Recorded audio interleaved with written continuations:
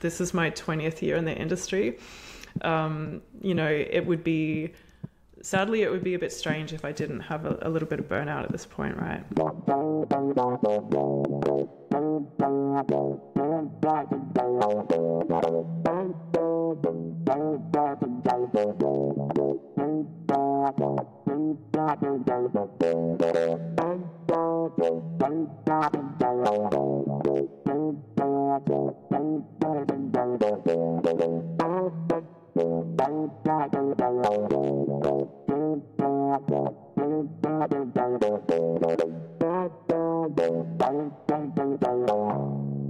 Welcome back to the Free Code Camp podcast. I'm Quincy Larson, teacher and founder of freeCodeCamp.org.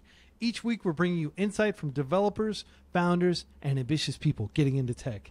This week, we're joined by Suz Hinton. She's a software engineer, security researcher, and she was one of the pioneers of live coding on Twitch. Suz, how's everything going with you?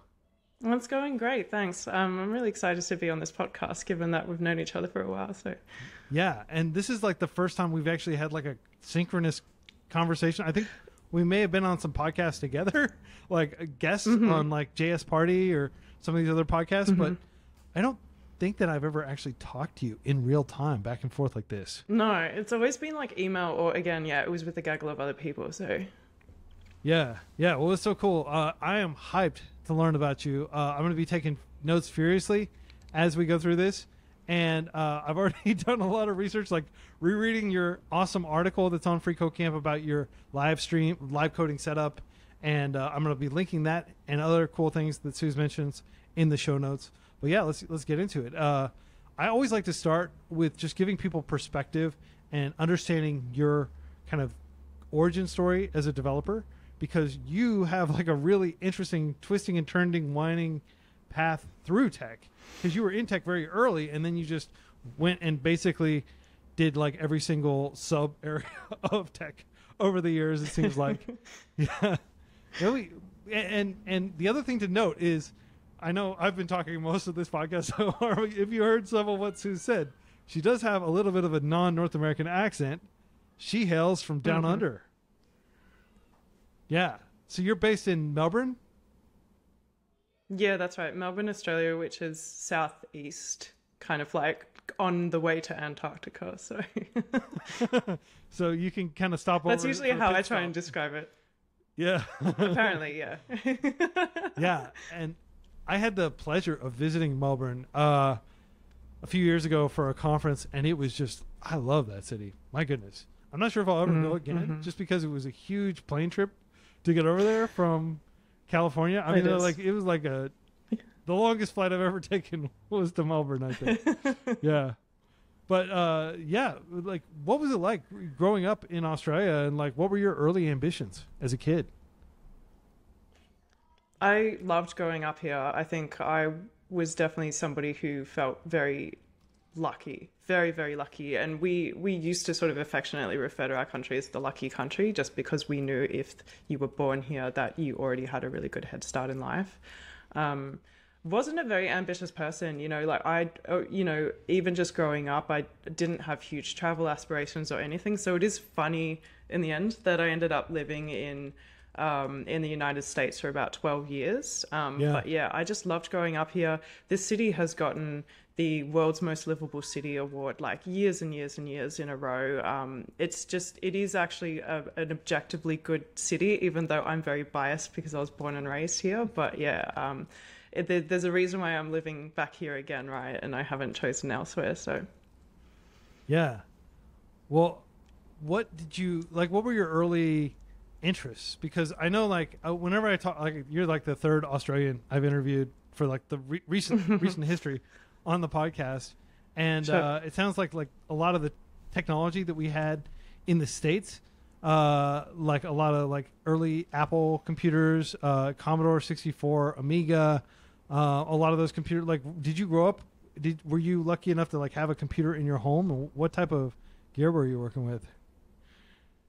Yeah, that's a great question. So I know that a lot of that stuff originated in America, but it does kind of find its way to the, I guess, like secondary and tertiary markets. So my family growing up didn't have like a ton of money. I was very fortunate to grow up middle class, but it's not like we could afford to buy like the brand new computers all the time. And it was sort of hard to justify buying one back then because it was, the late 80s, early 90s. It was really only a few were very geeky about computers. This was pre-Windows and all of that. So I was lucky enough to inherit a Commodore 64 from my uncle. And mind you, this was the early 90s. So we were starting to move into Windows 3.1. But I didn't care that it was behind. I didn't even know that it was a computer that was behind. But given that there's no sort of GUI, all you do is type into a prompt. I turned to my dad and said, how do you use this? It looks cool, but I don't know how to use it. And so he showed me a few prompts. He taught me a tiny bit of BASIC, and then he just kind of left the computer manuals with me. And I just got really hooked straight away. So I think that I was lucky in that I did inherit an older computer because I had to sort of learn computers like the hard way. And so even when we moved into things like Windows 3.1, 95, 98, things like that, I was still trying to code, regardless, because I found that was quite interesting. Yeah. And was there anything that pushed you in like a creative direction? Like were there some applications that you were using that like really, at what point did you start saying, I want to learn more about computers, and I want this to be like a thing that I do when I grow up? Was that like in your mind at all? Yeah, the last part was not in my mind at all. I just thought it was a fun hobby. Like, again, I'm not very ambitious. And so I was just like, I like this computer, so I'm going to keep playing with it. But I think what really brought things home for me was once batch files were a thing in Windows and you could start automating things, that's when I got really excited because, you can set things up so as soon as you log into your account, you can run a batch file, and that batch file will, pop up all the different programs that are in games or like Windows Media Player or something. And I just thought that was so cool that you could, just script something like that. And then once I actually started getting onto the internet, I would catch the bus to my local library because we didn't have the internet at home. I just thought websites were so cool, and I figured out that you can actually make them. I found a book in the library for kids called Your Own Website. I actually ended up finding a copy years later for nostalgic reasons. But I looked at it and I was like, oh, you just type stuff in Notepad. This is actually like way easier than I thought it would be. And so I think my big moment was really learning how to use computers to do things for you. So it was like the batch files, but it was also making websites was just such a creative thing as a kid, and then putting it on the internet, being able to tell your friends they can go look at it at home as well. There's something very magical about that experience, especially back then when not a lot of your friends actually had websites or were interested in that. Yeah. I mean, you got to be like the first kid on the block, so to speak, or one of the first kids in your class to have their own web presence, if you will. Yeah, it was exciting. It was like the late 90s, and I just thought it was the coolest thing ever. Yeah. So like, at what point did you start thinking about like school beyond high school? Yeah, I originally wanted to be a veterinary nurse, but I kind of just lost interest. Like I really like animals, but then I realized that it was going to be maybe a bit of a depressing job. Yeah. I think that unless you go on to become a full veterinarian, you kind of don't have the nice jobs as a vet nurse. So I sort of went back to the drawing board, and I didn't really think of computers for the longest time until probably the last year of high school. And I had never heard of computer science. I didn't hear of it until years and years later. And so I'm just, looking you had this big reference book back then in Australia of all of the different university courses you could take. And so it was a physical book that you sort of like palmed through. And I just kind of started looking up information technology and applying to random universities that way. But none of those courses were anything that I actually wanted to do. So to be honest, I was pretty lost, and I didn't know if I could even get a job. It was still just a hobby for me at that stage. So I sort of lucked out in the end, I think. Yeah. What did you end up doing, like in terms of studies? Yeah, so I got into like an information technology degree, but it was going to be like I think a 2 to 3 hour public transport ride there and back. So, like 4 to 6 hours round trip every day. I just figured out that that just wasn't feasible. I wasn't ready to move out yet. So, my mum actually saw like an advertisement in the local newspaper for I guess the equivalent in America is community college, but here it's called TAFE, which is tertiary and further education. So it's more of a trade school. She found like an advertisement for like multimedia. It was a multimedia course. It's now been renamed to interactive media. And it just looked like everything I've ever wanted to do in one, right? It was like sound production and 3D modeling and video and making interactive games and making websites and things like that. So just kind of just a spur of the moment thing. We went down to the school and applied, and it was past the deadline and everything, but they actually let me in based on the websites I'd been making as a kid, So honestly, it was just very serendipitous because that course, that sort of 2 year Associate of Arts sort of put me on a good pathway for me realizing that this might be a thing that I could do professionally. Yeah. And what kind of skills did you walk out of that program with? And like, I don't want to gloss over the entire program because we've got so much to talk about. But like, while you're answering that question, just like any other like interesting kind of discoveries you had about yourself or about technology during those 2 years, getting your associates. Yeah, I think what I found was that as long as it was creative, like it was, as long as it was using the computer in a creative sense, I would just really latch on and get very engaged with learning. But the course was not really learning any programming. There was a little bit of scripting in Flash, but it was mostly just doing everything else but programming, which sort of gives you this huge grab bag of skills that I've been able to reach into over and over again over my career and also in my personal life as well, especially the sound production, the video creation, because we'll talk about that later, but even just the 3D modeling, that came in way more useful in my life than I thought it ever would. And so it was just good to learn a bunch of different things that I didn't even know was sort of, a path of expertise, just to get a sample of everything. So I sort of came out of that course as a very sort of well-rounded creative technologist, I guess you could say. Yeah. Yeah, that makes a lot of sense. And it sounds almost kind of like the equivalent of like going to like video game design school or something like that.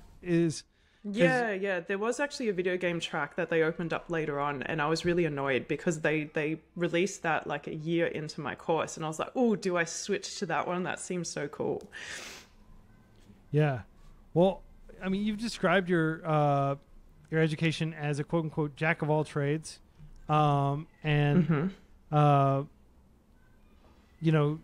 you talk about why this process was like a big asset, just having like such a grab bag of skills? And like what your first jobs, like what they were after you finished this program? Yeah, I think it definitely set me up for my first couple of jobs. I was just sort of taking contract work for a little bit. And when you take contract work, sometimes they will just ask if you, if you can do this or do that. And they sort of try and sort of use as many skills as they can. And so it meant that I could just jump from contract to contract and not worry about the fact that I was like very junior, because I could just sort of like use that jack of all trades to problem solve in a lot of different cases. And so, for example, one of my first jobs, I was making flash banners for like a major car company and just making cars zoom around, and I was that person that made the annoying ad banners that you saw on the early internet, which, like whenever you arrive, now, and I'm quite ashamed. Yeah. So you arrive at a website, the cleaning of the industry. Yeah. I was just thinking like, so for people that don't know what Suz is talking about, like I just have these memories of like, certainly the early 2000s. You would arrive.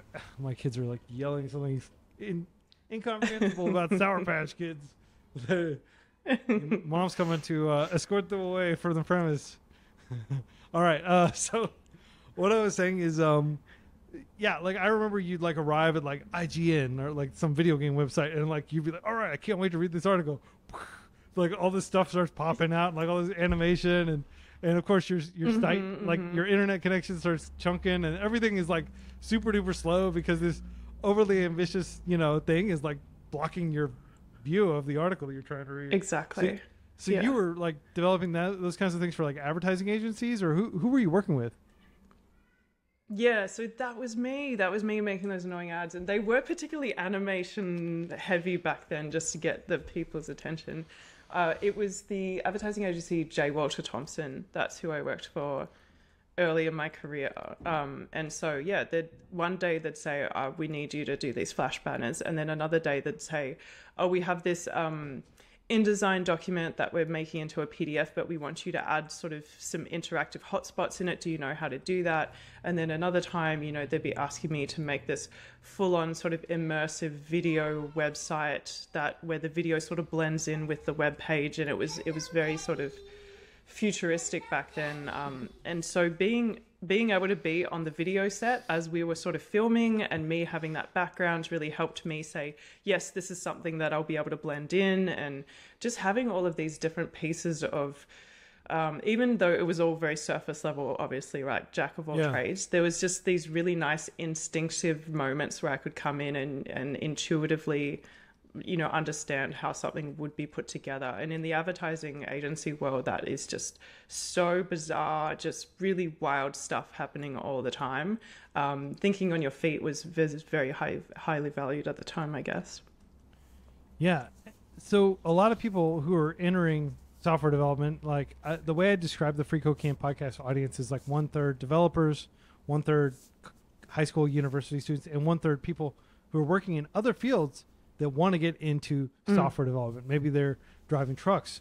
Maybe they are working as an accountant. Maybe they are just coming out of rehab or coming out of incarceration or any number of different things, right? Maybe they're just getting out of like some sort of situation where they were previously like a stay-at-home spouse and now they have to re-enter the workforce, right? So like there's a wide variety of people, and a lot of those people may have like skills from a past life, like they used to work in one field or another. Like as a developer, just day to day, do you find yourself calling on all these kind of random skills that at the time may have felt like, I'm not sure if I'm ever actually going to use this in a professional capacity? Like have you found just like random things that you picked up to continue to be useful and helpful for getting things done? Yeah, yes and no. I think it greatly depends on what your profession is. Like I think that there'll be little random things that come in handy. And obviously I can't comment on that because I haven't done a lot of those different careers. But just things from time to time. So for example, I've never worked at a video game agency.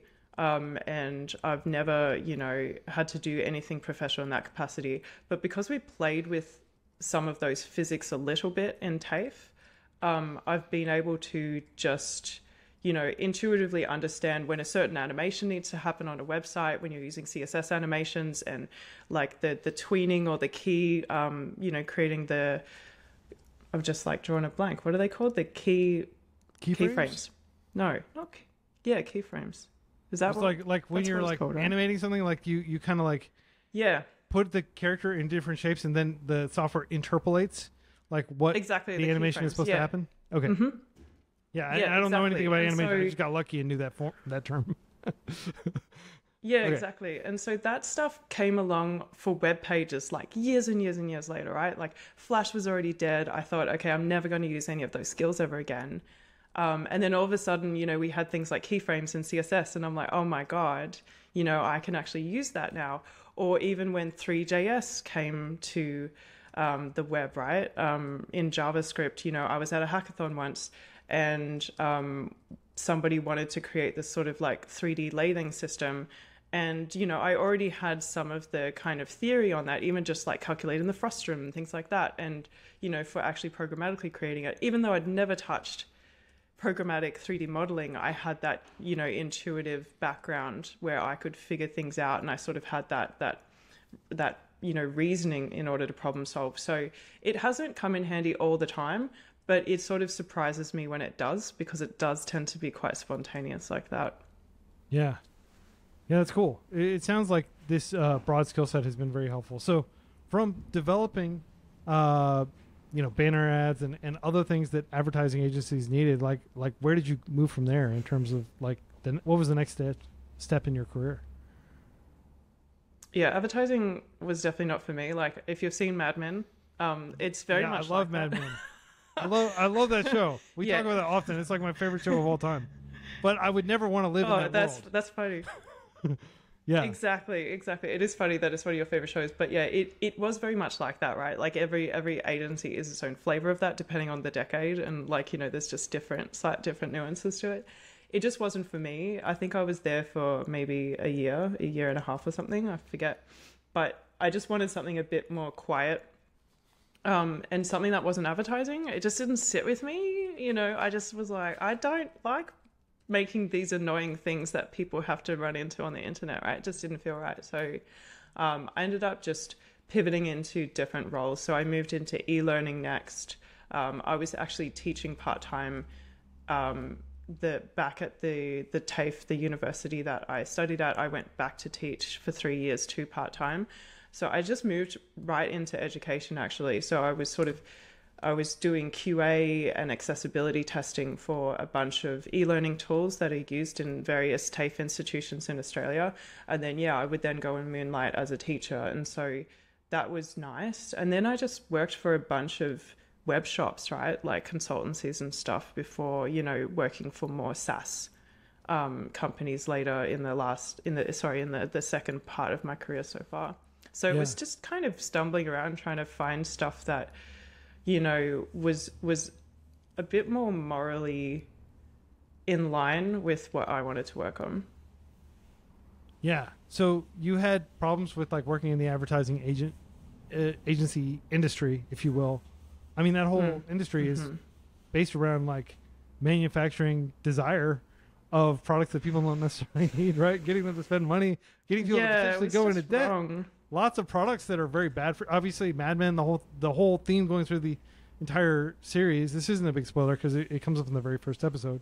Is cigarettes, right? Like cigarettes are an unnecessary thing that are incredibly damaging to people. Yeah, like they're exactly. damaging to the environment. They're damaging, obviously, to public health. Like a huge portion of my tax dollars that I pay are going to help people who smoked a bunch of cigarettes and are now need all this end of life care that's caused by that. And like Don Draper, the main character himself, is like addicted to smoking and he can't quit, and he just kind of like accepts. That's one of the things I love about Mad Men. Sorry to go off on a Mad Men tangent, but like it was I get it. Inconceivable that you could actually quit, and he's just like really pissed off at the cigarette companies, whom he's been benefiting from his entire career as an advertising executive, right?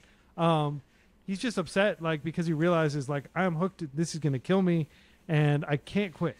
Like I'm just going to be addicted to this for the rest of my life. He feels like he's been hoodwinked, essentially, and it's like kind of like it's like this angry chip on his shoulder throughout the series. But yeah, like I can totally see, like I have lots of friends who are in advertising, and not everybody's advertising something as damaging as cigarettes, but I can still see, like, maybe you could talk about that. Like, don't worry about slighting the advertising industry. Just talk about like how you really feel about the field, having worked in it. Like, were there any moments where you really felt, you look back and you regret doing certain things that you did? Yeah, it's good because it's a good question because I did go in very naive, right? And that was sort of the job to get back in the day if you were kind of more on the creative side of software as well. And so it was so exciting. I was competing with other graduates in my class for that job. Like, we all wanted that job so badly. And so, to be honest, I think there are a lot of parallels with that nowadays in certain jobs that seem really cool but might be a bit morally questionable. But that was my first experience with it. It really opened my eyes. I don't know, it was just, working in advertising was really cool for a lot of different reasons. It was very like fast paced. There were times when we were pulling all-nighters to pitch to win a certain account. Like there was this big lottery account that we were trying to win, And we made their entire pitch into a huge game show in one of the meeting rooms. So we converted one of the rooms into a massive game show, and everyone had to dress up, and, you know, and so I was being picked up at 4 a.m. to come and work on the interactive PDF, because, you know, that's when the designers actually finally finished the work and went to bed, right? And then I got the phone call in the middle of the night. And that's like really, really bad, right? That's a very bad thing, and we don't encourage that. But that was sort of the adrenaline rush of working in advertising, where sometimes you get a bit Stockholm syndromed in, where you're all in it together, you know, and so it's exciting, and we might win the pitch and things like that, and you sort of feel like you're part of something. And so I would say that it was just very mixed. I wasn't always creating annoying, crappy things that were distracting people and trying to convince them to buy stuff on the internet. There were other aspects of it that I found really fun. And we did create just websites for brands as well, where, you know, the actual user had to want to go to the website. They had to want to go to kellogg's.com or something and, you know, visit that website. And so we weren't sort of annoying them in that way. And so I would just say it was mixed. But after I left, I definitely regretted that I added to the advertising on the internet, because I think that back then it was pretty simple. There was no such thing as tracking pixels and things like that, at least when I first started. But by the time I moved to the industry and I saw how much more creepy and manipulative advertising was getting, that's when I started feeling embarrassed that I was sort of part of the beginnings of it, if that makes sense. Yeah, that totally makes sense, because like ad tech, advertising technology, like being able, like there have been a lot of breakthroughs in trying to successfully get you to part with your money, really, or to make some sort of big purchasing decision on behalf of your company, or whatever it is. And the thing that it works, right? Like if you go raise a bunch of venture capital and you have this war chest, you can go out and you can pretty much guaranteed get customers through running Google ads or Facebook ads, right? And because there's just this big audience, and you can go through and you can micro target and you can A/B test, and you can just kind of use these different processes to arrive at an ad that will convert. Were you involved in any of that stuff, or did that come later after you got out of the industry? Yeah, thankfully I wasn't involved with that. And back then, because internet speeds were so slow, especially in Australia, you know, we were required to keep those flash banners really small. Like I uploaded one to, you know, the marketing platform once, and this was back in the day we had a phone on your desk too. Yeah. Like I would get a call from the guy at the marketing agency, totally separate from the advertising agency, and he'd be like, yeah, so your flash banner was 16 kilobytes, but we need it to be 15. And so, you know, we did have razor thin file size margins back then, and that's quite hard to do when you have like a car asset and the JPEG background for it and a bunch of text and a bunch of keyframes and things like that. So you had to get really creative. You know, yes, yeah. You had to get really creative really as far as optimization. Sorry, I didn't mean to interrupt you. By the way, there's like a big time difference between Texas and Melbourne. So if it seems like I'm interrupting Suz, or if Suz is taking a little longer to react, like it's hard to get much farther around the earth than you and I are right now when we're talking to one another. So I just, for the sake of the audience, I'm hardwired into the Ethernet. Yeah, me too. I've got like 500 megabits, like super duper fast internet. You've got super duper fast internet. The physical distance the packets need to travel is just so long. So sorry. Anyway, well, my internet's not that fast anyway. Yes. Yeah, so, you know, you really had to creatively optimize that kind of stuff. And I felt that was at least considerate, right? Where you didn't want to encroach on the user. You didn't want them to have to pay extra for like downloading extra stuff, junk. And so back then as well, this was when I was doing this right when Facebook had just launched publicly, right? And I would say that Facebook has been responsible for a lot of the really creepy and really manipulative advertising, right? You know, and I think that was sort of the dawn of the more sophisticated advertising. The same with Google when Gmail came out and they started advertising on, you know, the AdSense, the keywords and things. It was right at the dawn of that. So thankfully I didn't get to be part of that. You know, I'd left, and it's not as if I saw that and thought, oh, I'm getting out, I don't like it. Obviously it took us all a few years to really understand what was going on and for those really creepy tactics to come out. But yeah, I was lucky enough that I sort of don't really attach myself to that, but I just still feel a bit dodgy all the same. Yeah. So where do you go from there? Like you've got these skills, but you're kind of disenchanted with the industry that you're in. So you said you went back to school, which is really cool, by the way. Like going to teach, I heard that you kind of even helped rewrite some of the curriculum that you yourself learned when you were at. I'm going to get the acronym wrong. The community college equivalent in Australia. TAFE. Yes.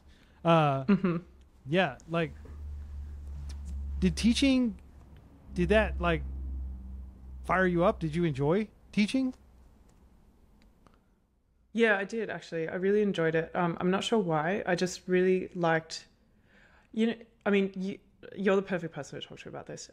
You know when you get that, you see that light bulb go off in someone, and you see them actually like really enjoy what they're learning, and they feel like, oh, I can actually do this too. And it's the same as like any hobby. Like I think any hobby that you do, most people are very, very happy to teach somebody else, because just bringing them in and sharing that joy with someone is really, really great. So that was something that I think was what motivated me to teach. I wanted to spread the same joy that I felt when I sat down at the Commodore 64 for the first time. And I rewrote the curriculum mostly just because when we did our Web Design 3 semester, it was using a Microsoft Access database and Cold Fusion. And that was sort of starting to become just old legacy kind of software. And so I thought, this isn't preparing people for the workplace very well.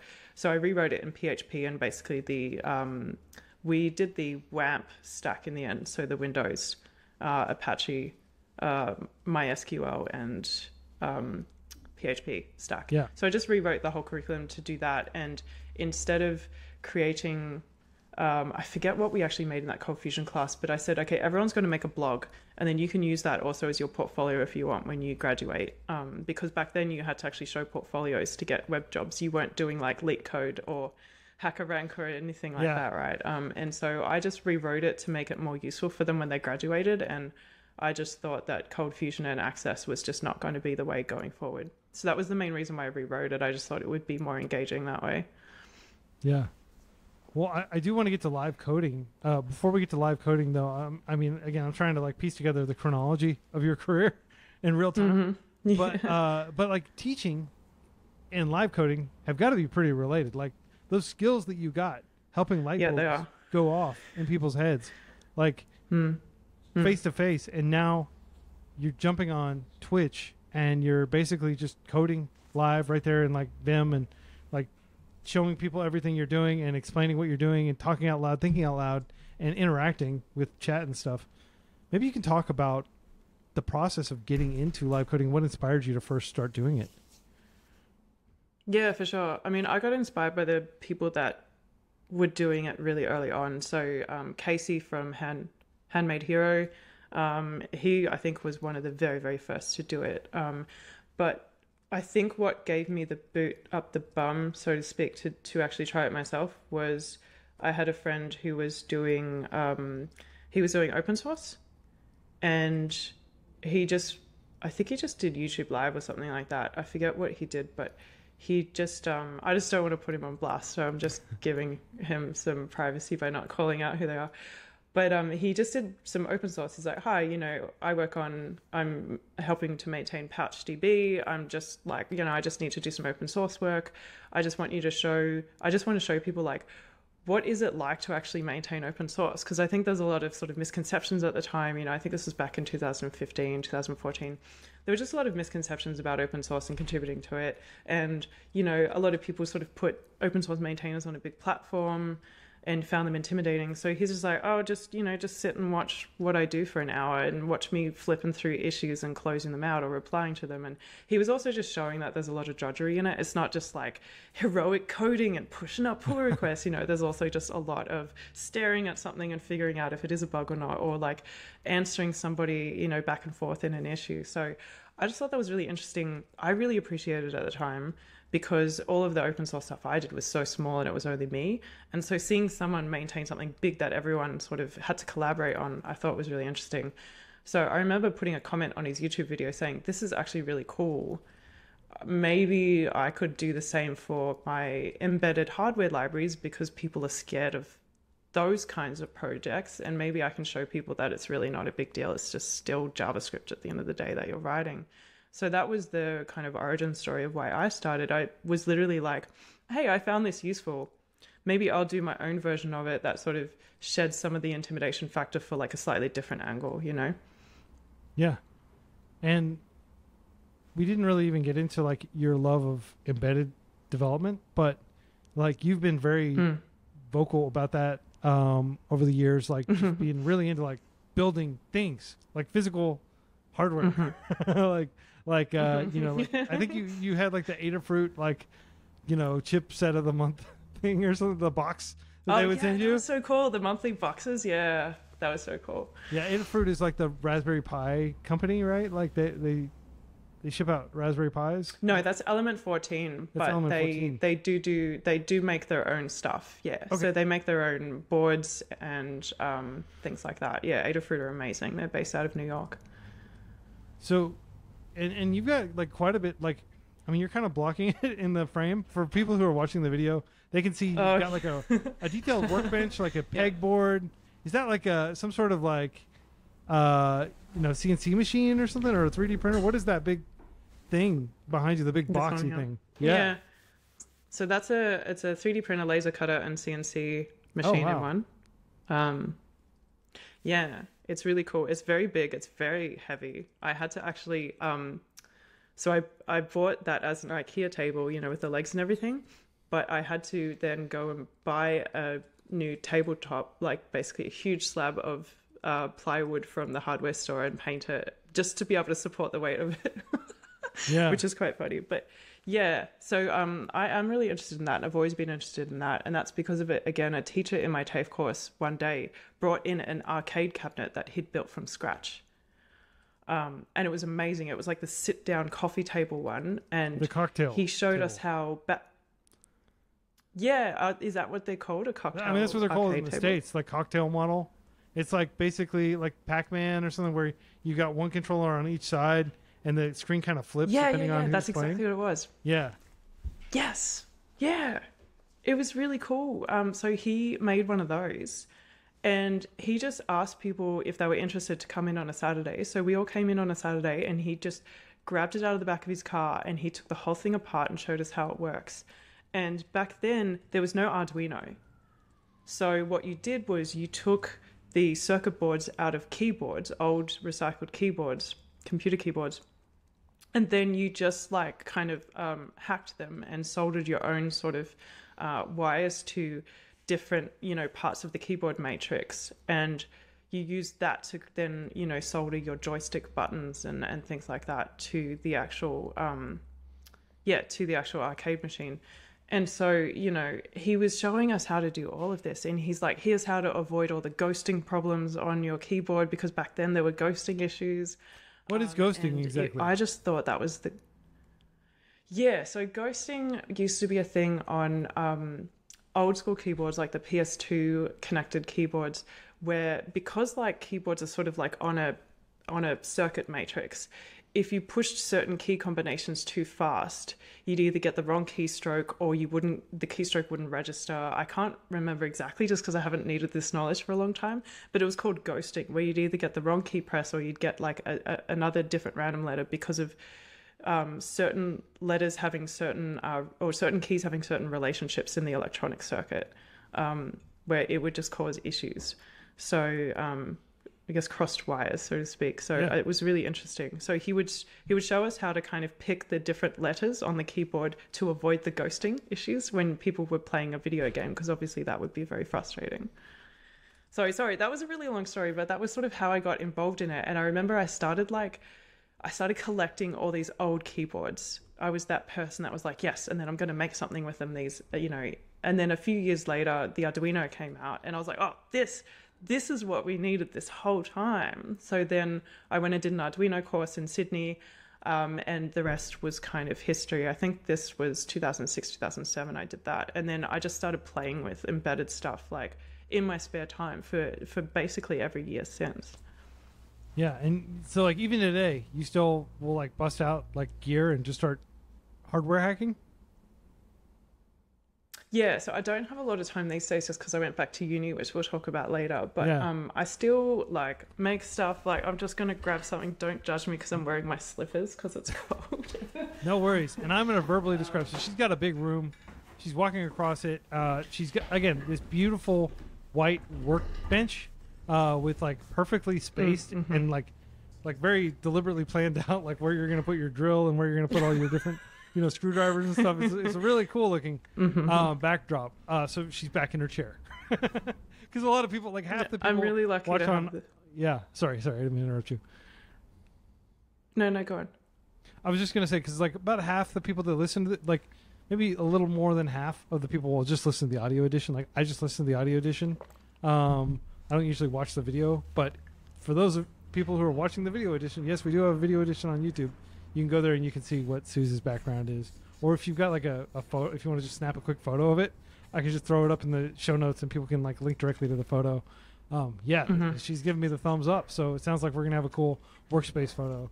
We might, if you take a good one, like, and we can get it into a square, we could even potentially put you at your desk on the Instagram, because FreeCodeCamp does have an Instagram. It's about, I don't know, we've got maybe like several hundred images of people in their workbenches and stuff. So proud of it. But yes, what'd you grab? Show us. Yeah, so I'm really lucky to have that space behind me, by the way. So I'll just describe it again for the audio people. This is something that I made years and years ago, but I actually got it out recently just to repair it because it broke when, one of my moves that I did. So it's supposed to be like a one-to-one sized replica of the Metro card from New York City subway. So it's like a train ticket. And so the actual silk screen on the circuit board is supposed to look exactly like it. You've got the magnetic strip here, which is silk screened in like a big white strip. And so it's got like a little greeting card speaker that you can take just out of one of those musical greeting cards. And it has like a little 3D printed sort of like gramophone style, sort of, that horn shape. Yeah. So it's just supposed to play train noises. That's literally all it does. But it sort of shows the different skills that come together, right? And why I have a 3D printer, just so you can do that. And, the soldering iron behind me, I use that to actually repair it. So the speaker actually broke off and the wire snapped as well. So I resoldered that together, glued this back down with a little bit of super glue, and then it's good to go again. So, awesome. So that's just an example. So does it make sound? Little things like that. Will it work right now? Yeah, I don't know if you'll be able to hear it because it's very soft because it's really not an amplified speaker. Yeah. Okay. Stand clear of the closing doors, please.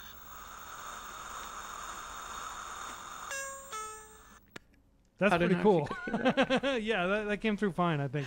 So it just does the, stand clear of the closing doors. And that was a noise that I heard every day in New York City when I lived there. So it makes me very nostalgic. Yeah.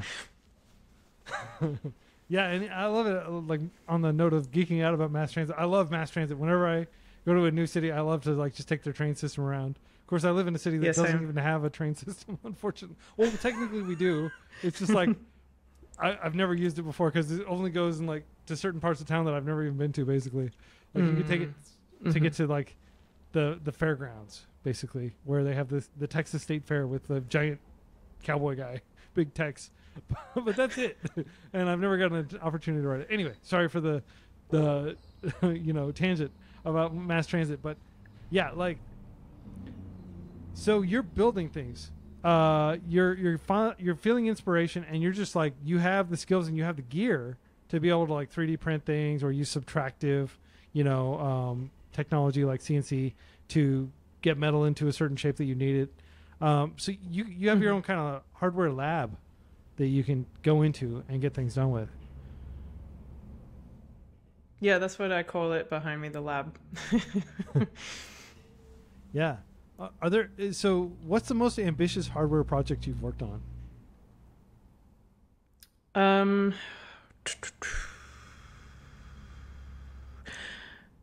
this is going to sound unexpected, but it was actually when I was working for Microsoft. I was I was working with like a medical equipment company for the Mm-hmm. HoloLens. Okay, So I guess HoloLens, that's the VR Microsoft's goggles or version. the AR Yeah. thing. Yeah. So I would say that that's embedded because it was like an actual kind of wearable device, right? And we were trying to basically set up like the beginnings of what sort of live streamed 3D virtual experiences, right? So let's say we had something. So the HoloLens is not like the some of the other virtual reality headsets, although it's mixed reality. Everything, all the processing was on the actual device, so you didn't connect it to a computer like the Oculus or whatever, right?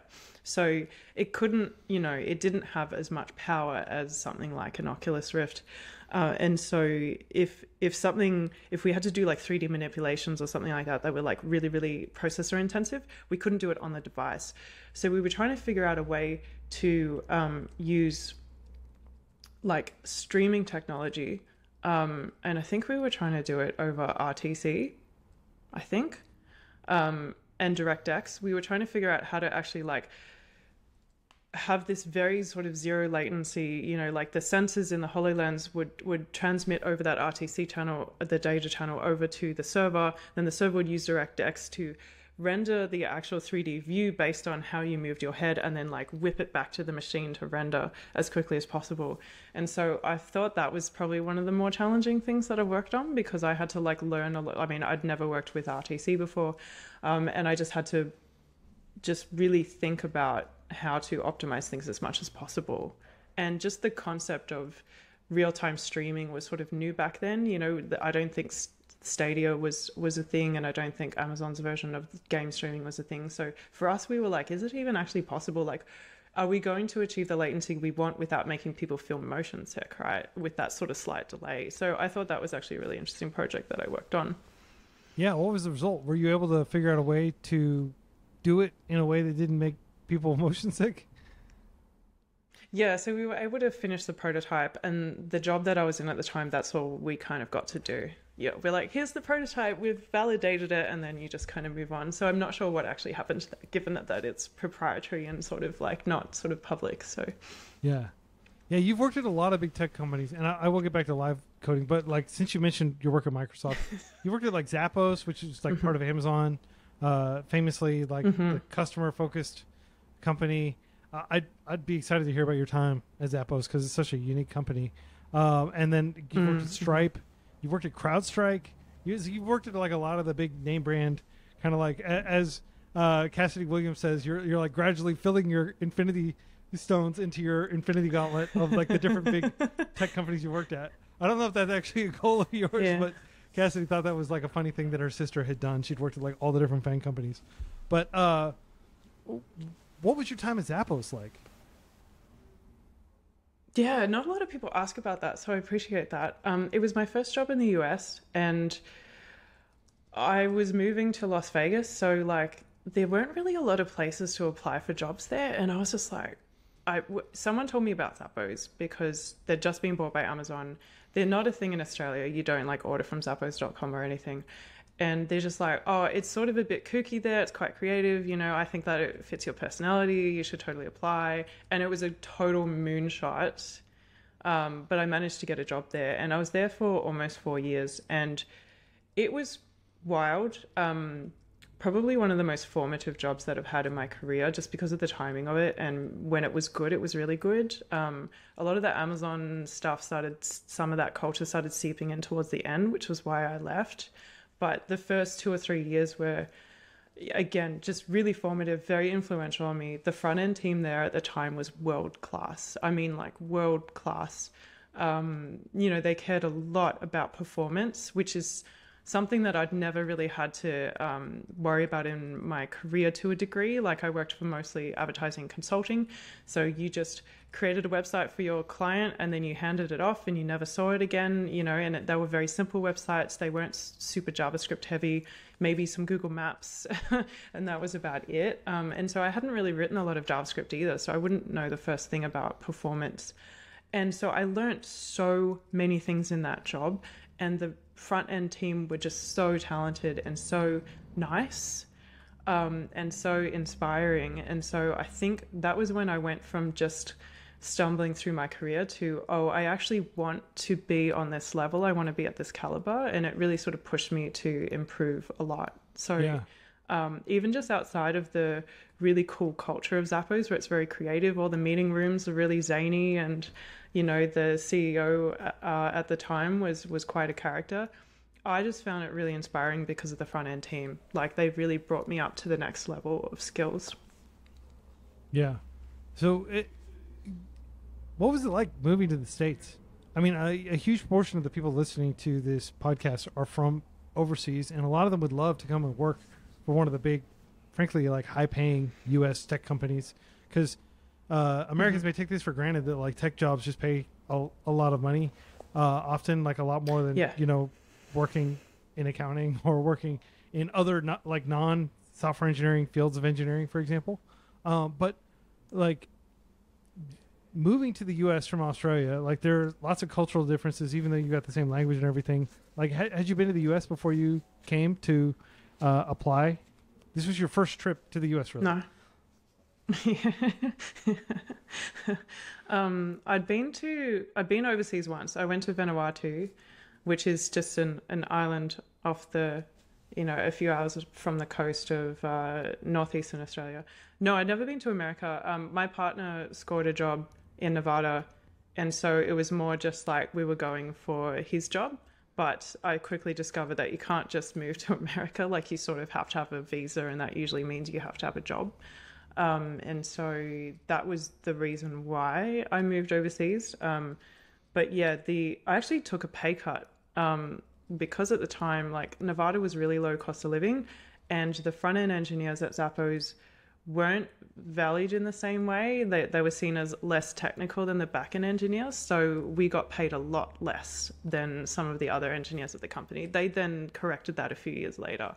But I took a pay cut, actually, to go work in America, which I know is not the usual path. But after that, obviously, like the jobs I got after that, and especially at some of the larger tech companies, obviously, I started earning a lot more money there. So it was a wild experience to go from, you know, being on a salary that I was relatively comfortable with, but had to sort of budget carefully and things like that, right? And couldn't live outside my means, to then being on salaries that were just almost uncomfortable for me, you know, because I just thought it was so much money.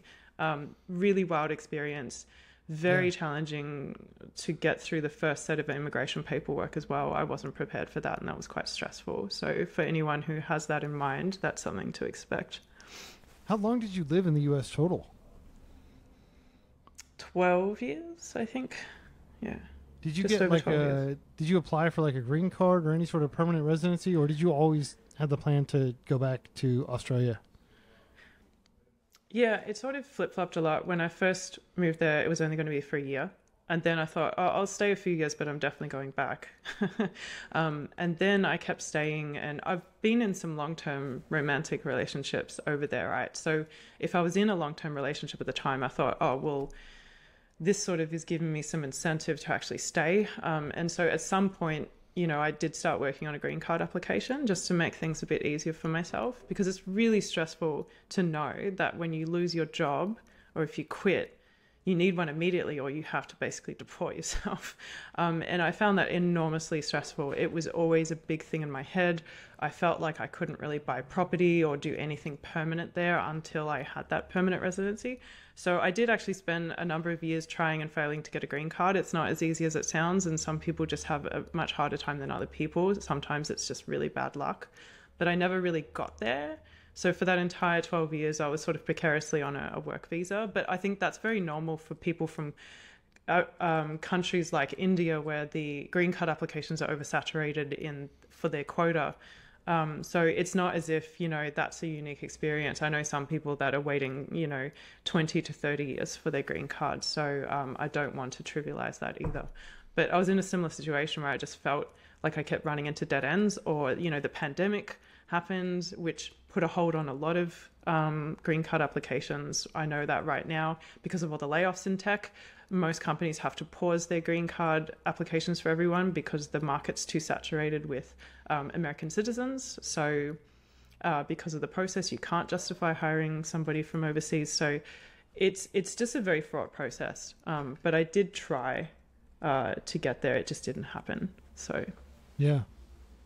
I mean, how do you feel? I mean, it's not too bad of a fallback plan moving to the world's most livable city where you happen to also have grown up. I was gonna say, yeah, I come from a lot of privilege, and so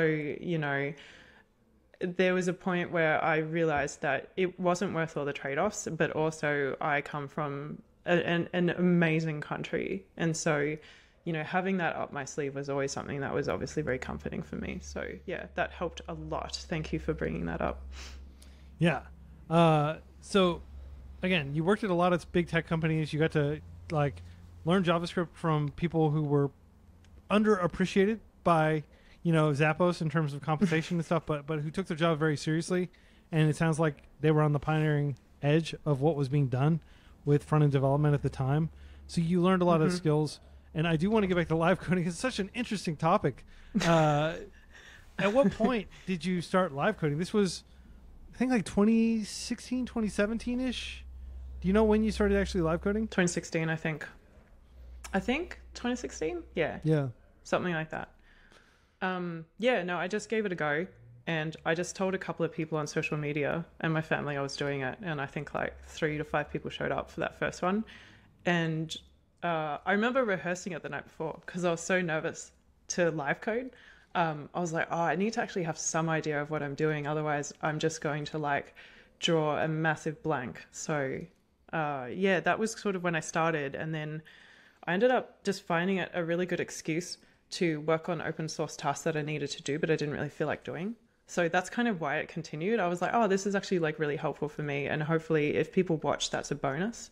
So that was sort of how I got started with it. Yeah. And maybe you can talk about what a typical session would be like when you sat down. And I realize that you haven't streamed in 3 years. If you go to noopcat, twitch.com/noopcat, which is your old handle, NOOPKAT, I believe. KAT, yep. Yeah. There's literally nothing there. It just says last streamed 3 years ago. And there's no video on demand. It's and I went there and I was just I really wanted to watch your old streams in preparation for this, but I don't know if any of those were preserved anywhere. Is it just lost to time, or do you have some hard drive with all the? They're all in the hard drive. Okay, so cool. I was very diligent about backing them up and things like that. So they're not lost to time. They're just not online. So yeah. Well, what was it like? You did it for a few years, I think. Do you remember how regularly you were? How it progressed? Just what the experience was like? Because live coding is seeing kind of a resurgence. I was just talking with the Primogen last week, and he's a YouTube or he records on Twitch, and then he takes it, chops it up, and has an editor that puts it onto YouTube. And he's very I think deliberate about how he approaches it, but the way that you were doing it when I watched it back in the day, it felt very different vibe. It was much more chill, much less social commentary. It was much more just a love of the craft and just focusing on the code. It didn't seem like there were nearly as many memes or inside jokes or anything. It just seemed very wholesome. Is that how you remember it? Yeah, that's how I remember it. I think it was different days back then, but also I think I had different motivations, but I don't want to speak for the other streamers, so I won't elaborate on that. I just think that I came in with it with those different motivations. I only did it once a week, which is not something that Twitch really likes you to do. They want you to do it more often, but I just knew that was sustainable. 2 hours every Sunday morning was when I did it. And I usually, so for the first few, I would just pick a feature I wanted to implement in an open source library. Then after that, I was like, I need to make this even more sustainable for myself and enjoyable, and so that I don't have to spend hours grinding before, to figure out what I want to do. I would just literally like roll out of bed, put clothes on, put a little bit of makeup on, and then show up and say, all right, let's look through the issues. And maybe the night before, if I was particularly drawing a blank on, like, I don't even know what I'd work on, I'd go through the issues and, on one of my repos and sort of think, okay, has someone opened a pull request? Sometimes someone would actually open a pull request the night before, and I could tell they were hoping I'd review it on the stream. So, I tried to sort of look for something to prioritize, as far as that went. So it was a very different vibe. We did have only a couple of inside jokes, but they weren't sort of... We would always explain them, and they were very subtle anyway. And so it was supposed to be cozy time. It wasn't my intention. I never really designed my stream to be a certain way. I just wanted to show up, be myself, not be a character, get some work done, that kind of thing. So yeah, and it was practical in the sense that you were actually working on real stuff that you'd be interested in working on, like even if you weren't streaming, open source. Yeah, pretty much. What role has open source played in your career and in your life? A lot. Yeah, I actually feel really bad because I streamed for 5 years, and then I decided to just sort of step away from it for a lot of different reasons. None of them were like really negative reasons or anything.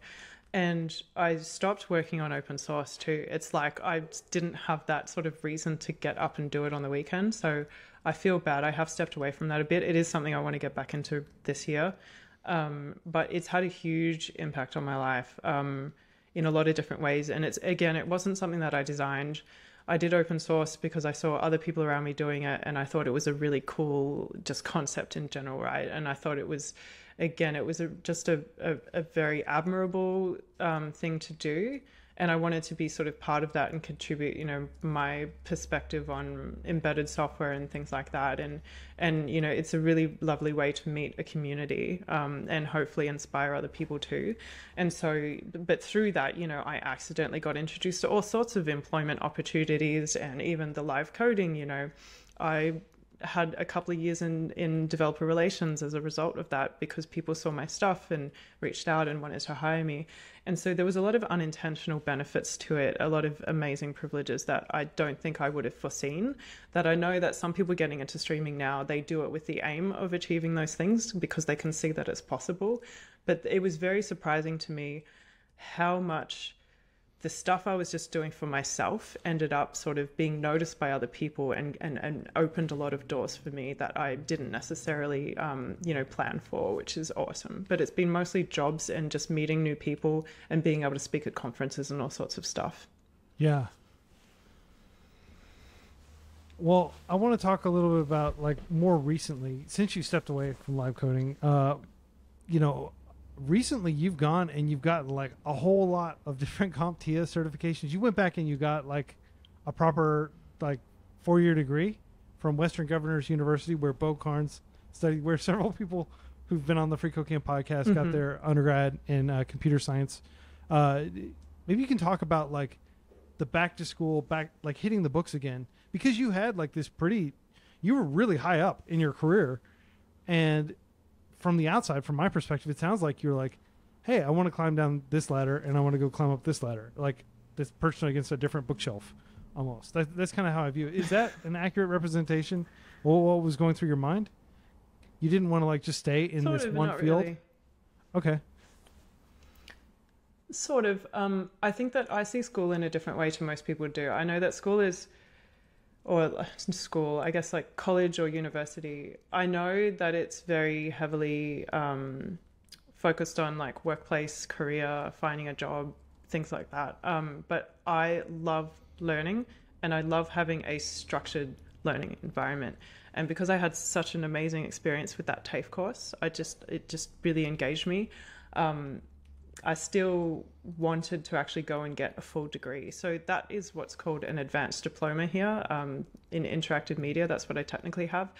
But it's not the same. Like I always felt like I missed out because I just like didn't end up going to college and getting an actual degree.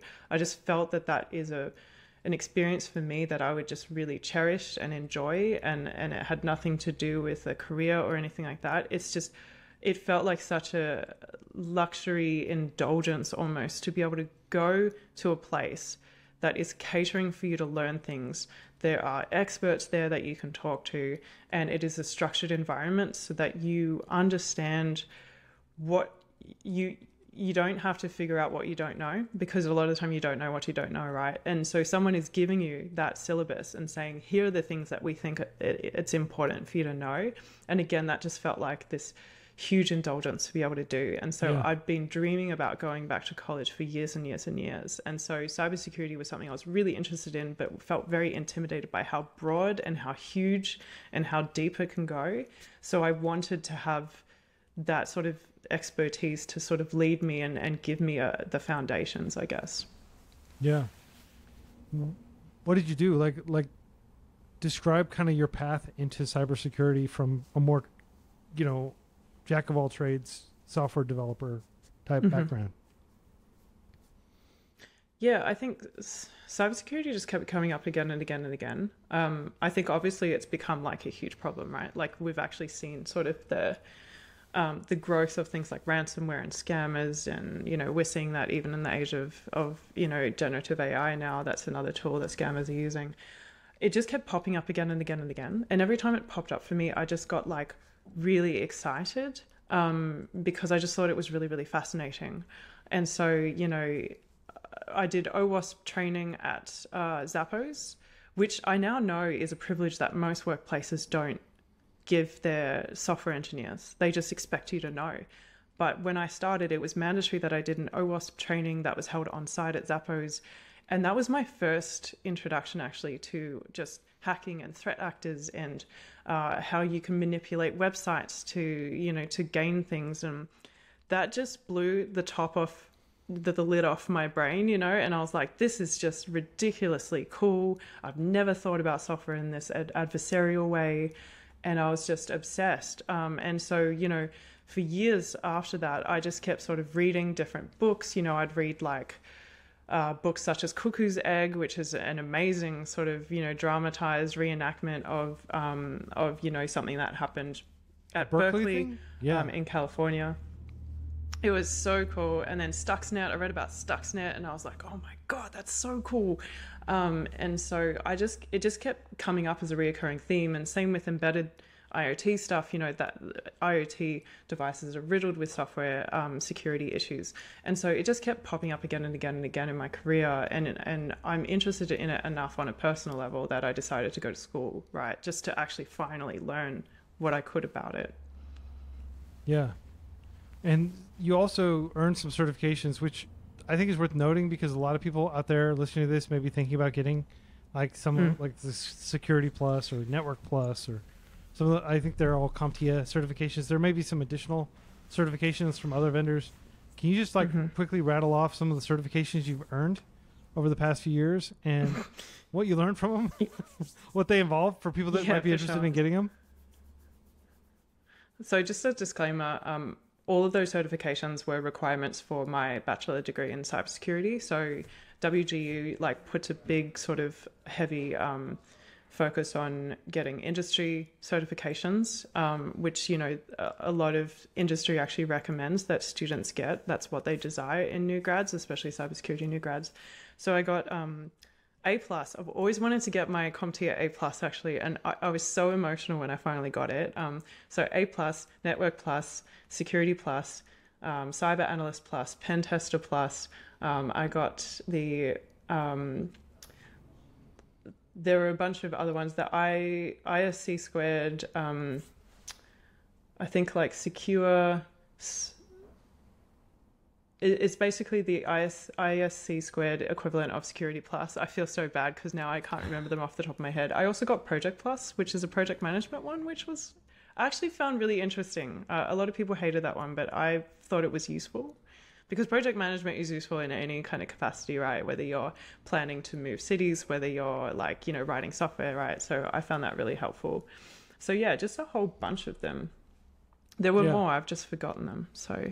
Yeah, and the experience was really good.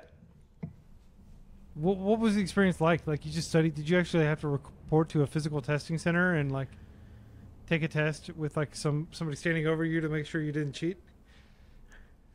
For one of them, I had to, and that was the ISC squared one, because they do like a palm vein scan to make Wow. sure that you are the identity you're saying you are. And I got sort of searched, and I had to put my glasses on a tray and I had to spin the glasses around to make sure that they weren't augmented glasses. It was really intense. But the rest of them I actually did via online proctoring, and that's because I was doing that bachelor degree during the pandemic. So CompTIA had actually pivoted to allowing people to test from home. So I don't know if that's still an option, but it definitely was during the pandemic, where they would install basically spyware software on your computer, which sucked. And then you had to quit everything. You had to show the proctor that you weren't running any like cheating software or anything. And then you would do your exam on the computer at home. So I was lucky that I didn't have to find a testing center for most of them, because I think that just adds extra stress. Yeah. And so you finish the degree, you finish these certifications, you're going back into the job market, but this time not as a general software engineer or front-end developer, like all the different things you were doing before, but as an actual security researcher. What was that process like? And, you know, what was it like kind of assuming that new role? And Yeah, it was really cool. I think that what gave me a soft landing was that it was still a software role, but I was just moving over to work for a research team. And so I'd be working with data scientists and actual researchers with PhDs, right, in cybersecurity and things like that. And so it was more sort of a soft move over there. And I got noticed because, you know, I was putting all these certifications on my LinkedIn, and I was doing a security lead position at Stripe at the time too. So I was sort of trying to cut my teeth on more security focused roles. So I sort of tried to just subtly transition and take on more and more in my current job. And that's sort of what got me noticed by my boss at CrowdStrike, who actually cold reached out to me and said, would you be interested in, you know, applying for the specific job in research? And it was threat hunting research specifically. And so, but when I joined, so I ended up applying, getting the job, and I joined CrowdStrike, and I can tell you that the bachelor's degree made my job so much easier. Even though I was still writing software, I understood why I was writing things. I knew how to use all the language and the words with the researchers, and I could talk to the threat hunters, and they'd mention like a hacking tool, you know. They'd mention something like Bloodhound, or they'd be talking about Mimikatz or something, and like I knew exactly even just the context of what that, you know, particular intrusion was that we were looking at, and that my software was trying to surface. And so it was huge. It made me feel like I didn't just do that degree for my own enjoyment. It ended up really just making my job much more fulfilling, because I didn't feel intimidated, and I understood everything that was going on. So that was a really, really lovely transition that I made in my career, where everything just lined up really nicely. And, you know, because I went so deep on all of the, you know, things in my bachelor degree, I didn't just do things to pass exams. I really engaged with things. I played with the tools. I really studied the certifications, not for the certification, but to actually learn something from the certification. It ended up just being such a huge reward when I actually moved into a position like that. yeah, so it sounds like you're pretty happy with the transition. Like, was it all sunshine and rainbows, or like, is the grass always greener on the other side? Like, what was it like being an actual security researcher working? I mean, you were working, you say, oh, I cut my teeth on a job at Stripe as a security lead, or what was it? I mean, that sounds like the type of job my that team. people Yeah, I was the would wanna lead of end my at. team. Yeah. But like, Yeah, it was really more of a security champion. Like, you know, there are security champion programs in different software companies where I was the tech lead of my actual team, of my software team, but then everyone, like the security team at Stripe, I did not work for the security team. They wanted every team to kind of have a security lead. So they were the representative for making sure that we were doing all the right things and that everyone was educated on the team when it comes to like good security practices and things like that, just because otherwise they're spread way too thin. So that was where I could say I was cutting my teeth on something that was not super high responsibility, but gave me an excuse to engage with the security team too, and just like actively use the knowledge that I was studying in the bachelor's. So it was actually one of the best transitions I've ever had in my career, honestly.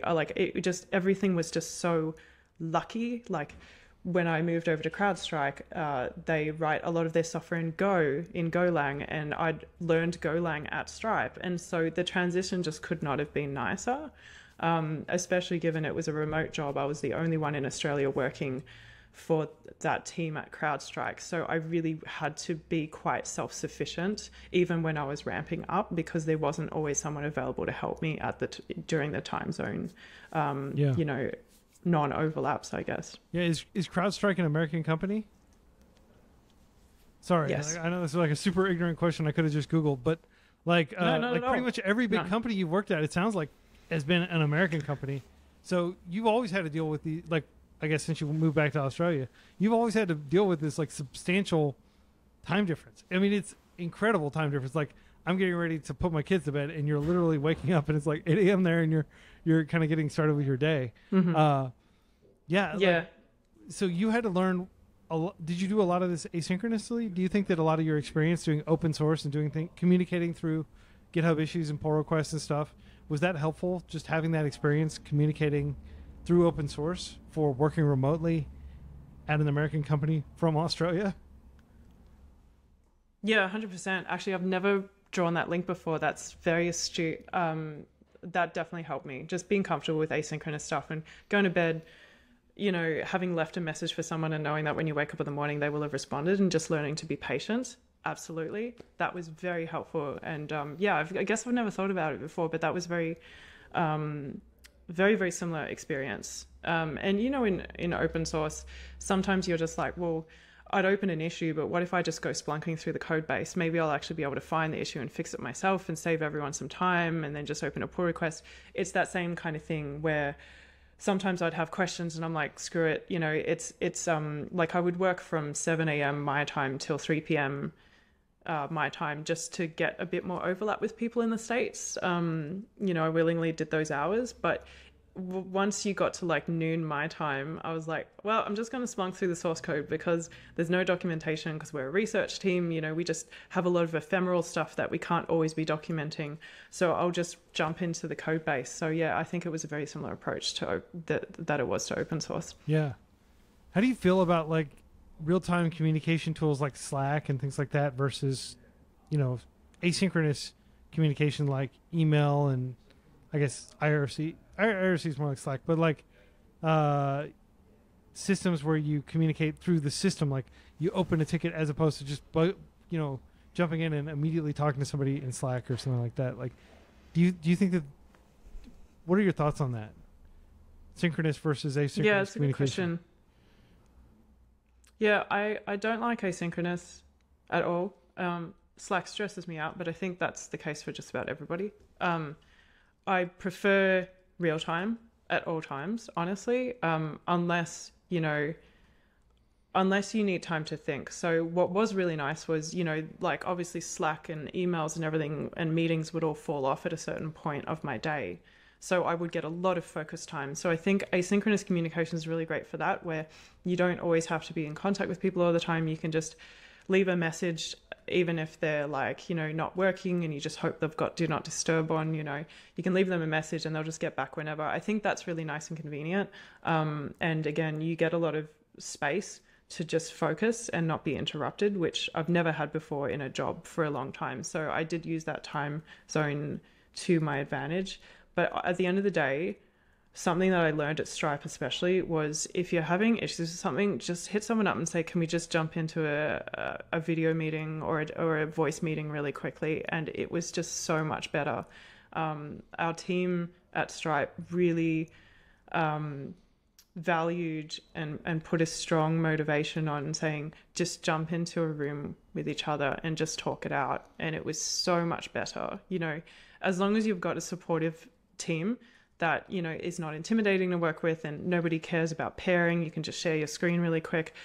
We just got so much more done doing it that way than like back and forth on Slack and trying to word it in a proper way and things like that. So yeah, I much prefer to just do it face to face these days. Yeah. Awesome. I want to talk a little bit about like infosec as a field.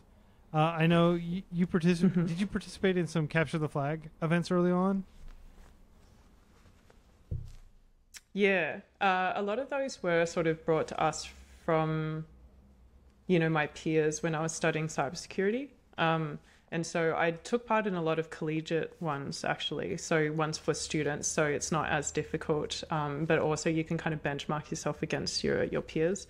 So I did a number of CTFs, which I really enjoyed. It just gives you a chance to apply your skills and to see kind of where you're at and what you need to improve at. And so, yeah, CTF stands for Capture the Flag. And it's really just, they're sort of just hacking challenges. Sometimes your job is to defend something or to be someone who reverse engineers something. So you're sort of on the good guys side. And then sometimes the CTF events are about actually being the bad person. And, you know, being the threat actor, and you have to try and hack into something. And some are like both. They're a mix, you know. And so I guess it's kind of similar to a software hackathon, you know, where there's a competition and you have to make an app. This is sort of the infosec version of it, where you have to apply your skills to either defend or attack something, which is just really cool. And so I did Codebreaker, which is put on by the National Security Agency, the NSA. Oh, wow. Which is really the interesting. NSA, like the big bad NSA that everybody's terrified of. Yeah, the NSA. I'm going to get something really funny for you. Yeah. Okay, so Suz has gotten up from her chair. She's running back to her workbench to pull something off the pegboard. So this is a fidget spinner from the NSA.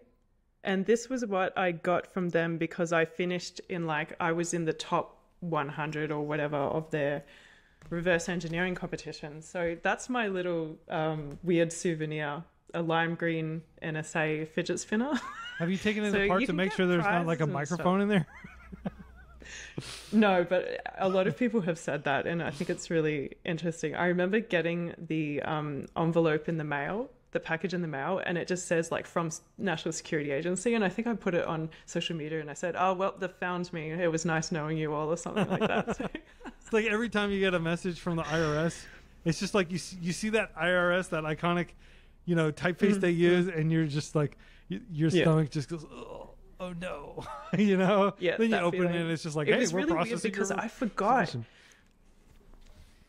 Exactly. So when it came, I had a similar thought. I forgot all about that. I'd filled out my shipping address and everything, and I was like, what is, and then I realized a second later. So I definitely had that IRS moment where I was just like, I hope this is what I think it is, because I have gotten letters like that from the IRS, and it's absolutely terrifying. Yeah. Awesome. Well, I want to be respectful of your time. I've got a lot of rapid fire questions I'm going to start asking, if that's cool with you, Suz. Yeah, let's do it. So just to kind of recap your journey so far. So you started off with a computer in your house, Commodore 64. Thankfully, it was an older model, and that way you got to spend a lot more time in the command line and stuff like that. That spurred your creativity. You went on to study a great deal of different technologies at a what is the acronym? TAFE? The community TAFE, TAFE. Yeah. TAFE, and I've written down what that acronym stands for in here. It stands for, it's somewhere in my notes. Sorry, I'm learning all about Australia. Okay, so I'm not going to define that acronym. I'm sorry.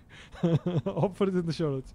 But basically, like community colleges. So you went there, and from there, you ultimately were able to work at advertising agencies. You applied for a job in Las Vegas. You got to move and to the iconic campus of Zappos, which the innovation.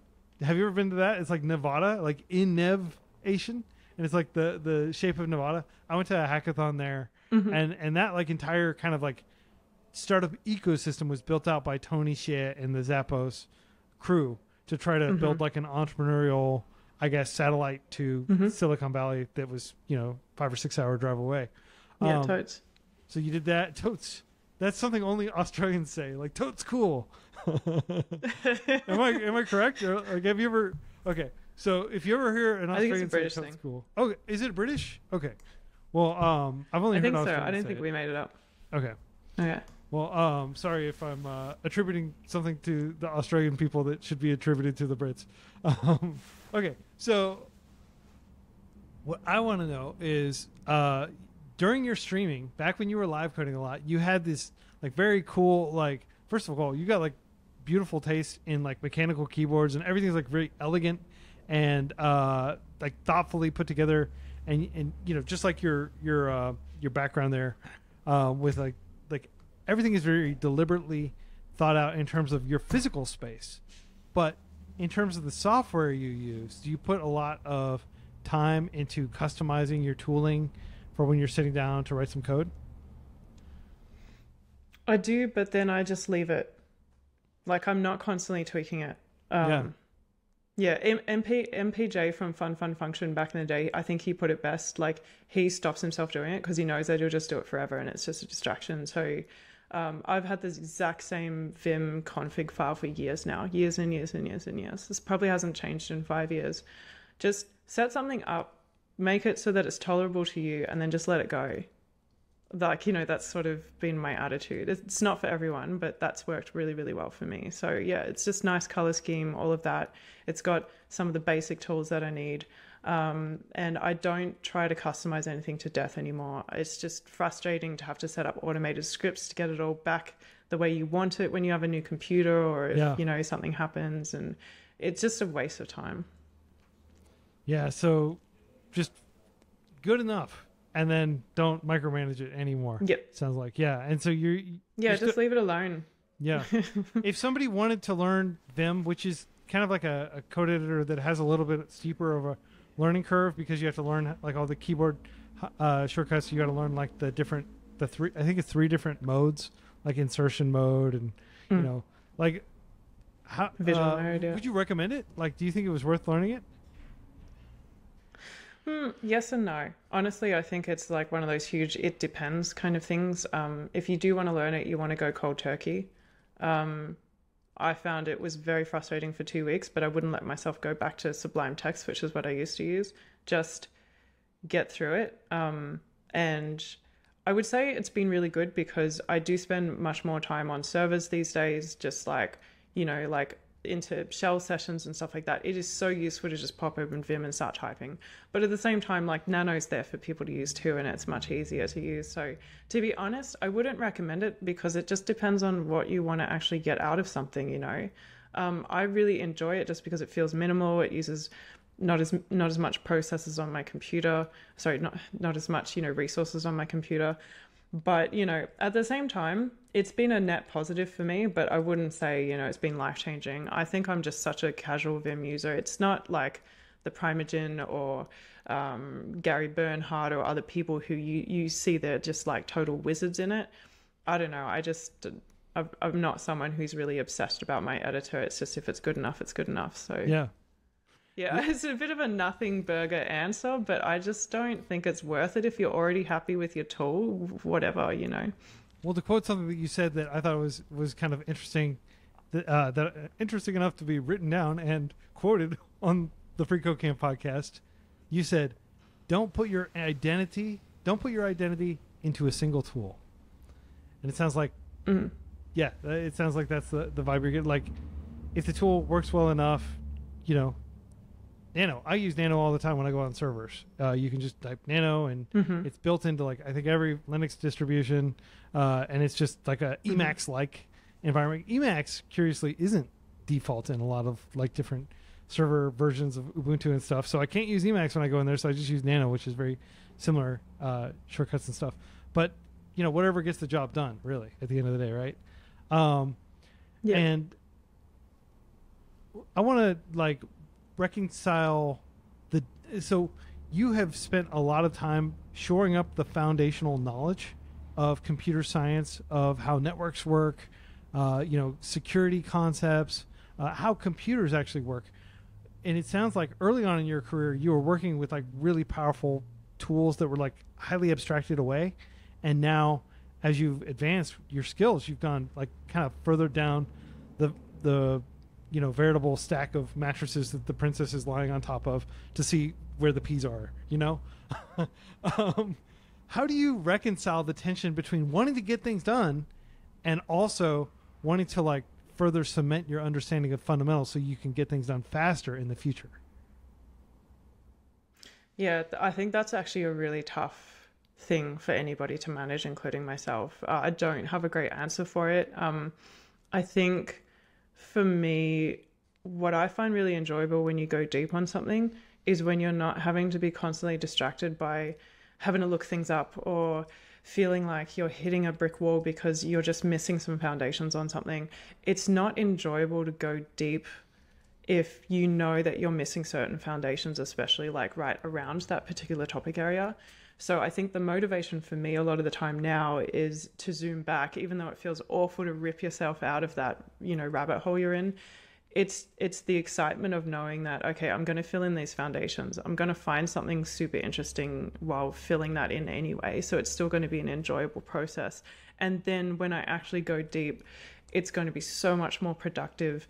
You're going to have this lovely intuition. You're going to have those deep flow moments. You're going to be playing the synth music and just like churning something out.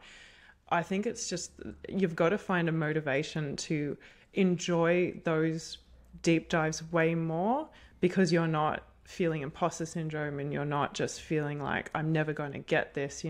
The foundations have just opened up so much in my programming world where I can just like flip-flop around and just kind of dive in and out of different things now, and I'm just not feeling like it's this awful kind of stumble in the dark. And so there are times when I still find it hard not to just go deep on something, but I think it's worth putting in the effort, because things just feel way more effortless later on. And it's really hard to give people this advice because it's one of those things where you don't get it until you actually do it. And so, it's really difficult for me to really give that advice, just because you don't know until you actually feel that. And feel that reward of it. So, yeah. When you were streaming for several years, basically articulating your thoughts and like making them palatable, as a teacher, kind of like taking your thought process and orating it, verbalizing it. Do you think that helped you code better? Do you think like, would you encourage people to like kind of think out loud while they're coding? Do you ever do that anymore? Is that like a habit of like, do you talk to yourself while you're coding, or do you think that slows things down a lot? Yeah, I'm going to go out there and just say, I think in general, whenever I streamed on a Sunday, as far as productivity, problem solving, challenge factor, it was a net negative, honestly. Sometimes it was nice to explain to other people and they'd sort of give another perspective. But a lot of the time, because I had a lot of the domain knowledge of the embedded stuff, like some people could jump in with like, oh, well, what if you just like did a promise here instead, or something. Like some of the JavaScript kind of side of things, I would get some cool ideas from people. But overall, it was a net negative, because I find it so hard to focus while I'm also talking. I find it so hard to be kind of on the spot and have people watching me. And so it's not helpful. But the thing that it did help me with was pair programming at work became like just not intimidating at all. I'm like, let's just jump into it. And I was okay with saying I didn't know something. And it gave me a lot more confidence with like working with other people, because if you can live stream in front of a couple of hundred people on a Sunday and make mistakes in front of them, then you can pretty much just not feel afraid of working with any colleague after that, in my opinion. So it definitely helped with that. I would say that was actually kind of life-changing, to be honest. It made my day-to-day work with other people much better, because I used to feel very intimidated about coding in front of others. But the rest of it was honestly just a net negative. Yeah. Well, it sounds like you did get something out of the process, even if like those particular days you sat down to code. Like it was a lot of fun. Yeah. Yeah. It was Yeah. a lot of actual fun. Like we had heaps of fun. I just meant programming wise and actually getting stuff done and things like that. It was a bit of a drag on that. So There's this saying that like if you want to go far, go together. If you want to go fast, go alone, or something like that. Yes. Yeah. It's more interesting if you reverse it. If you want to go fast, go alone. If you want to go far, go together. Right. And so it's kind of like you had the entire, hundreds of people like cheering you on. Yeah, Suz, Suz, Suz. And like you're trying to, close the PR or whatever. Right. Yeah, it sounds like the fact that you stuck with it for so long. I mean, I think I heard you built your own streaming platform, or you started to build a streaming platform just because you were unsatisfied. What's the story behind the Suz Hinton streaming platform? yeah, I just thought that Twitch was crap for software programming streams. I'll just come out and say it. It's crap. It's not good for that. And also Twitch incentivizes, it's a company that wants to profit. So, the profit incentives just created bad experiences, especially for like programming streamers. Like I could talk to you about this for an hour, so I won't. And so I just went out and wanted to create my own platform that respected the privacy of my users, that allowed them to use emotes without having to sign up for a paid subscription, so we could have our own inside jokes and things, that allowed me to just have all these different features that were useful for programming streams that Twitch would never do, right? And so there were just a lot of misaligned incentives I felt using Twitch as a platform. And I had enough of a community that I felt that they would be willing to make an account on my website and then actually watch me and interact with me there, and that they'd remember I was streaming there and things like that. So I went out and started making that. And then the pandemic hit right when I was getting close to releasing it. And, just obviously that just put, a lot of different things in perspective, and I put it down for a bit just because, the pandemic was a tough thing to get through. And by the time I was sort of coming out of that, I wanted to stop streaming. So it just never got released, unfortunately. But it was a really cool experience, actually, programming it. Yeah, maybe it'll come back one day. Definitely. And if there's like an open source alternative that people can just self-host a website and stream themselves on it. I mean, streaming has got to be expensive, though, in terms of like all the data that is involved. And like only a company like Amazon would have the coffers to be able to do that, like economically. Like I don't know how expensive it is to pipe HD video to like 200 people concurrently. Is that something where you think an individual creator could actually run like a streaming platform? Like, let's say it was like a self-hosted tool and you just threw up your server. Would the bandwidth on that be like crazy, or how would it work? Yeah, that's a good question. I ended up creating like a matrix in Microsoft Excel, and I looked at every single streaming option, everything from Amazon's own streaming technology to, just like smaller companies that were offering it at the time, and all of the different features and whether or not they had closed captioning for the live streams, whether you had video on demand, all that kind of thing. So I did actually do all the research, and it is possible. So I ended up standing up a very beefy machine. I got a dedicated server in a data center. Wasn't actually that expensive. And then I ended up having like several hundred gigs of like bandwidth. I think it was up to 1 terabyte of bandwidth or something like that per month. And then I did a whole bunch of tests. Like I spun up Kubernetes to create all of these like spontaneously up to 500 connections to see if the box would stand up and if the traffic, how much traffic that was generating and how much bandwidth and things like that. So it's definitely possible, because years ago I was able to prove that as a proof of concept in 2019.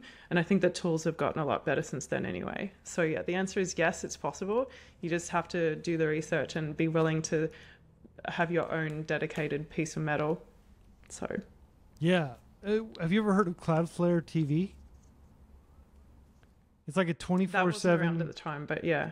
Yeah, a 24/7 stream focused on technical topics, and it's kind of like what you're talking about. It's like a platform, but it's really just Cloudflare. Like you can just press play and you can watch people like live streaming there 24/7, and I think some of it's probably pre-recorded. It doesn't have chat, but it is cool. Like the notion that like I always fancied like freeCodeCamp could have freeCodeCamp TV, and it would just be like an old school broadcast channel from the terrestrial like airwave, like UHF. If you ever saw the 1980s movie UHF with Weird Al Yankovic, like we could theoretically do that using tools that Cloudflare has published.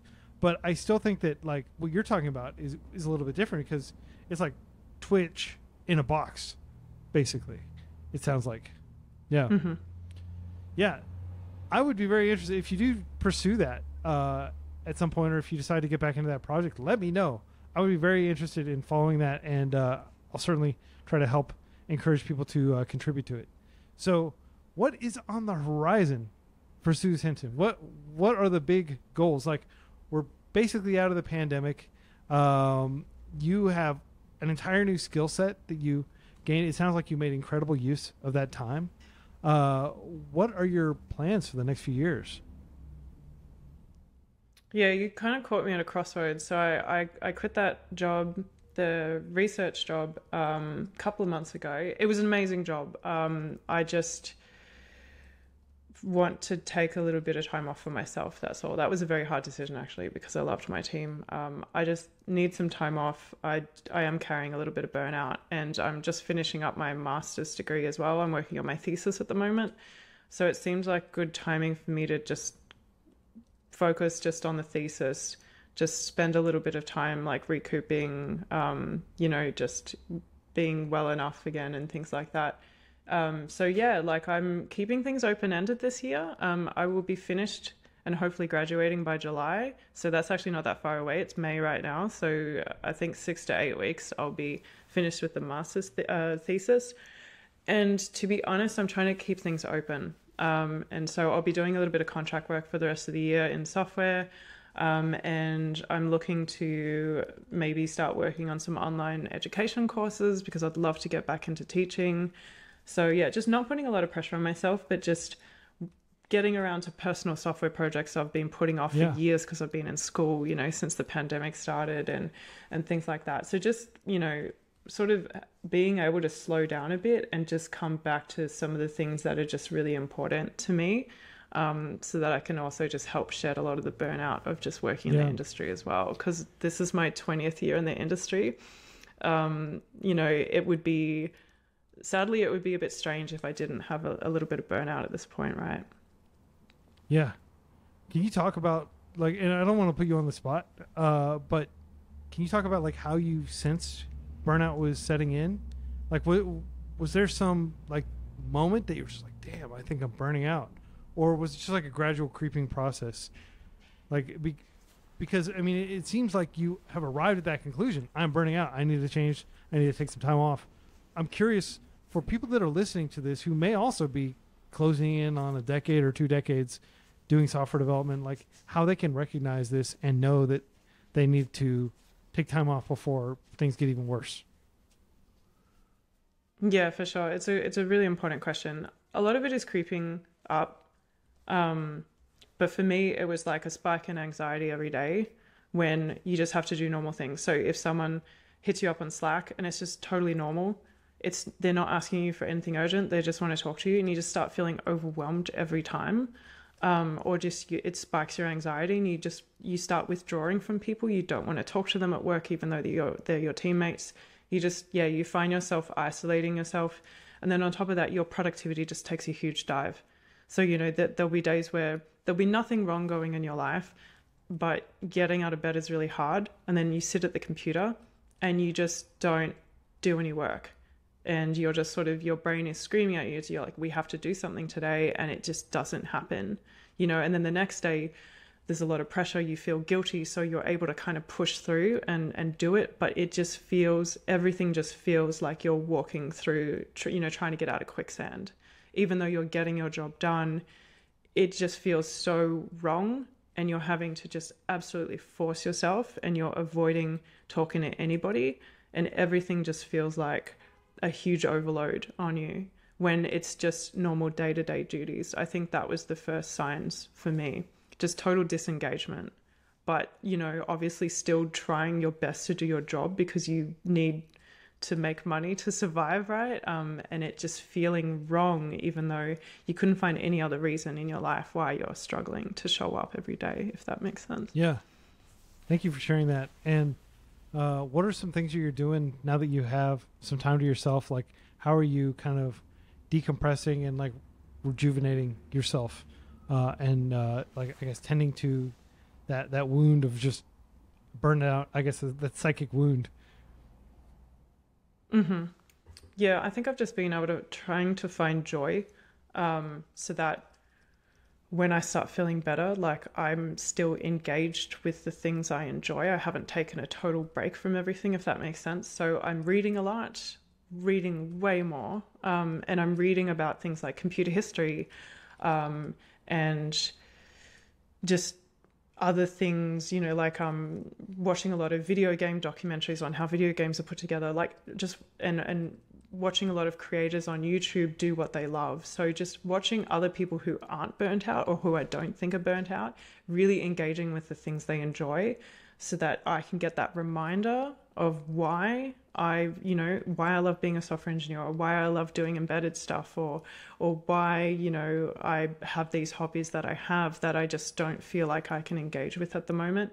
So just trying to stay connected, but also trying to do low energy things like that, right? Like reading a book or watching a documentary is quite low energy. It's forgiving yourself for not being productive, but it's just keeping you connected all the same to the communities that you feel inspired by.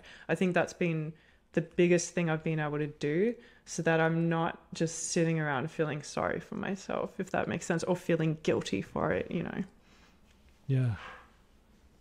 Yeah. I mean, that sounds great. Like, I'll, share that, like, I watch lots of documentaries on YouTube. I read a lot. I go for long walks with podcasts, and I attribute, I guess, my longevity, which isn't as long as yours, 20. Like, I've been doing freeCodeCamp for like 10 years almost. So I'm very much trying to pace myself, because I've had so many friends who've just hit a brick wall with burnout. And, but it sounds like you're doing everything you need to do to recover. So we're pulling for you to be like back to full power eventually, whenever that is. I really appreciate you sharing that, because in tech we have this like kind of mythos around like productivity, and it's an American thing, right? America's obsessed with productivity, I don't know if that was like a culture shock when you went to the US, where everybody's like so focused on work and career defines who they are so much. Yeah. I mean, was there a moment? It was huge. It was really hard, actually. Was there a moment where you were like at a dinner party and like people asked you what you did, and like where you realized, wow, this is different from like where I'm from? Like, people don't, immediately. The difference was immediate. And just seeing people really struggle to even like leave a job because they felt like their identity was in it, or like people who try to build empires in jobs because that's like their identity. It's just people's identity being so deeply embedded in not just like what they do for a living, but also that specific company and the team, or like the project that they're on. Like, people putting their identity into the specific project, and them feeling bad if they're working on something that's not as exciting as their other colleague is working on something way cooler. That really, really shocked me.